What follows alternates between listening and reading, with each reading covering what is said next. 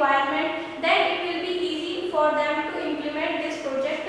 And the other question is, it is suitable for the use of system development process or not. Third question is, what the risk involved in it, and the problems that is involving in this project are worth solving or not. If this system could be solved, then it will be easy for organization to implement this project. Now, what are the types of feasibility that implement in this study? First is organization and behavioral feasibility. The organization and behavioral feasibility works on the strategy of the organization and what behavior of employee working on this organization, because the teamwork and behavior is very important for a project to be run.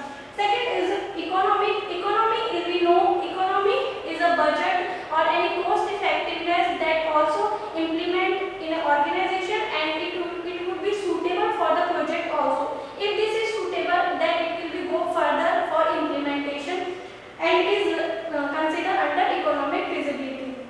Next is technical feasibility. Technical feasibility completely consider about hardware and software of an organization, that whether they are working or fulfilling the requirement. Third is operational feasibility. These are operations of management, employees and workers are working properly and fulfilling requirement of a project in an organization, that it will be considered for further use. Next is the legal feasibility. If the project is under terms and conditions, then it will be considered for further use. This is checked in a legal feasibility study. Next is a time feasibility, that if any requirement that is demanded by the user is fulfilled in a given time period, then it will be suitable for business. Next is the social feasibility is completely based on user, that user is acceptable that project or not. If user will reject this project, then it will not go further and it will be go for reconsider this project. Next is management feasibility. If a project is designed and implemented, then it will go for the management study. The management will decide what are the drawbacks and errors involved in this project, and it will be considered for going next level. What are the process that study in this feasibility study?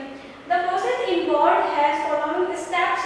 First, we will create a team and we will decide who are the team leader, and we will assign a duty to the project team leader.